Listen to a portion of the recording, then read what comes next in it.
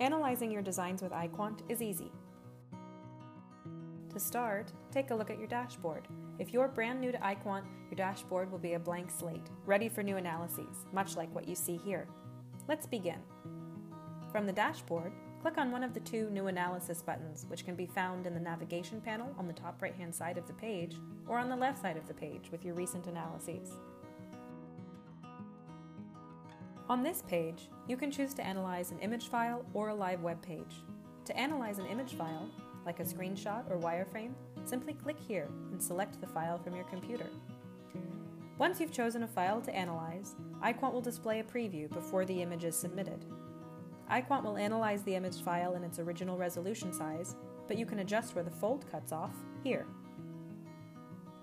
As an optional step before you submit the image for analysis, you can choose which project folder to place the results.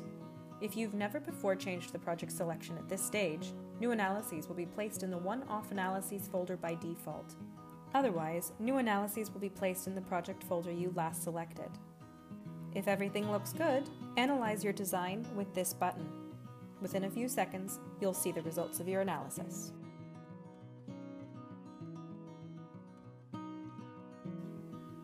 To analyze a live web page, click here and enter the web address. A green check mark will indicate that the address is accepted. If you would like to set a specific resolution size, you can do that by clicking this button and entering the preferred dimensions. If you're ready, select the Grab Page button. As you wait, a screenshot will be taken of the web page you requested. Then you'll see a preview of the page to be analyzed before it's actually submitted. It's a good idea to make sure the screenshot looks as you expected. Sometimes the screenshot will contain cookie notifications or pop-ups that you may not wish to include in your analysis. Now, if everything looks good, analyze it with this button.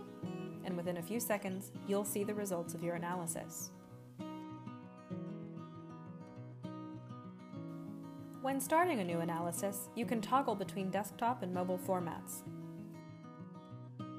EyeQuant's mobile analysis is calibrated to measure the attention on mobile devices, and it works just like the desktop format.